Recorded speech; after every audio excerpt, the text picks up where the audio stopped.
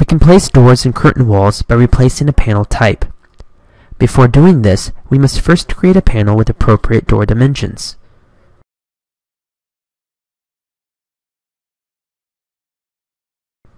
First, let's delete the mullions by selecting them, unpinning them, and finally deleting them.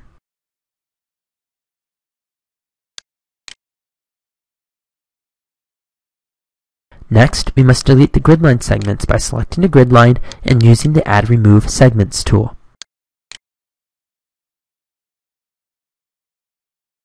Once we have removed the desired mullions and grid line segments, we are left with a door-sized panel that we can turn into a door.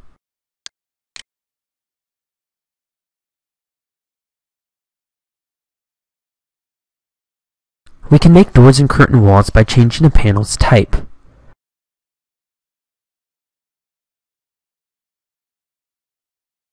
Let's select our door size panel after highlighting it with the Tab key. Next, let's review the available types.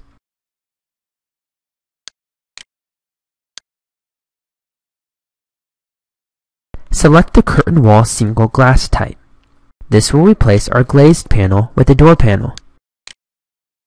If the desired door is not available in the type selector, we can load it into our project by opening the Door tool and then selecting Load Family.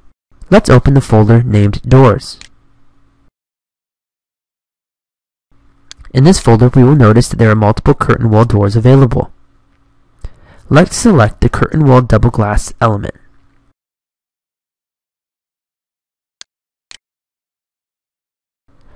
While we have loaded this door into the project, we will notice that it is not available as a door type.